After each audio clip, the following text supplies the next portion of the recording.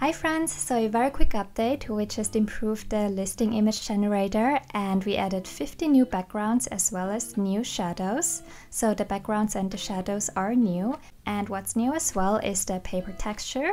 So when I zoom in here, you will see that now the paper can have a texture which will make the listing image appear much more realistic. So I can give you a comparison.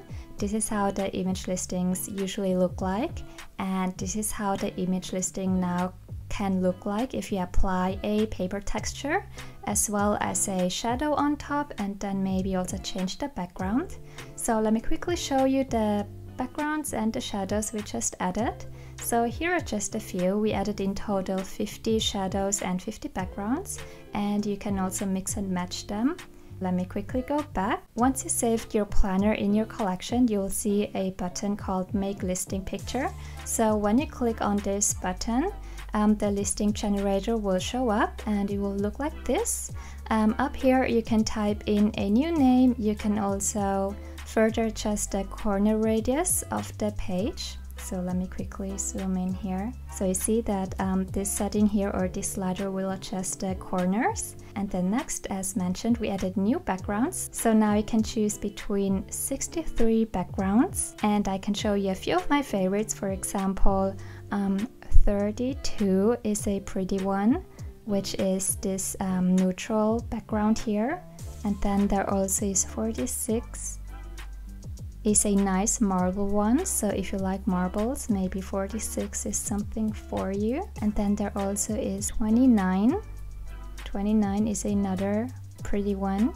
And then there are many more backgrounds you can try. Next, let's check out the shadows. So under shadow overlay, you can now choose between all the shadows. And this menu here is new, so we just added this menu today.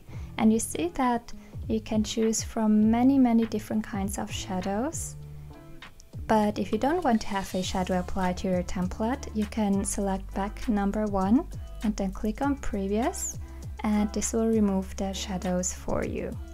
Now last, let's check out the paper texture. So this one's a new menu as well, and you see that in total there are 8 different kinds of paper textures, and the changes are very subtle, so you might not even see it. But a few textures are darker than others. So you see that when I zoom in, there is a subtle texture on top of the paper, and this is what's making the templates look more realistic and paper-like. But if you don't want to have a texture applied, then just set it to none. And here we go. So let me quickly compare again. This is what the listing images usually look like, and this is what they can look like now. So I just quickly wanted to show you the newest updates.